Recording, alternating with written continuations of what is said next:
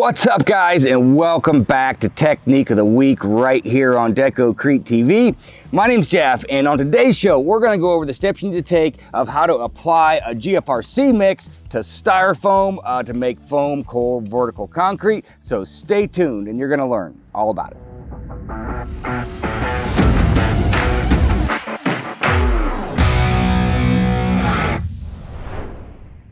So I gotta tell you guys, foam core vertical concrete is just unbelievable. You can get so creative, you can do so many things with nothing but just some styrofoam and some vertical carve mix. Now, there is a step in between, and that's what we're gonna be doing today, and that is gonna be applying a GFRC mix to it just to give it the structure.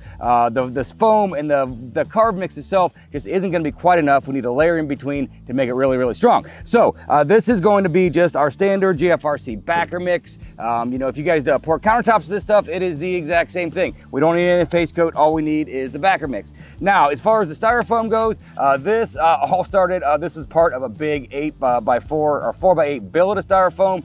You could use blue board if you want, but it's really, really nice to use this open cell foam because honestly, you know, we can spray a little bit of bonder on here if we wanted, but this is a pretty sticky mix, and if it's open cell foam, honestly, we don't really even need a bonder to go with it. And so what we're gonna do is we're gonna mix this stuff up, and we're gonna apply this to our foam about a 1/2 inch thick. Now, in this case, you know, this is gonna be a rock, just a faux rock that's gonna sit on the ground. This is something that could be a hide-a-key rock. This could cover up, you know, so like a well cover. There are so many great uses for that, but this also works great on seat walls. You could also do this, honestly, if you just have a cement board substrate, like as on a bar back, you could put this up. In other words, that's gonna give that all the structure it needs as well.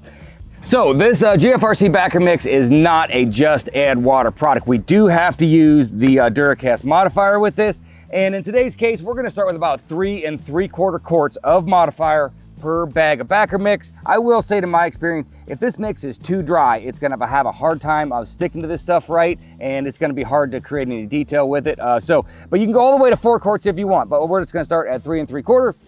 And so just go ahead and you know, dump your liquid into your mixer, dump in your powder, let it mix up for 2 to 3 minutes, scrape the sides, and then it is a good idea to let this stuff fall set for just maybe 3 or 4 minutes, just to kind of let it go through its initial set, remix it, and then it's good to go. It's usable for quite a while. This stuff does set pretty fast if you have a really, really large area. You know, you might not want to make 5 or 6 bags at a time if you don't have enough people to apply it. So, you know, 1 to 2 bag batches is usually pretty much perfect.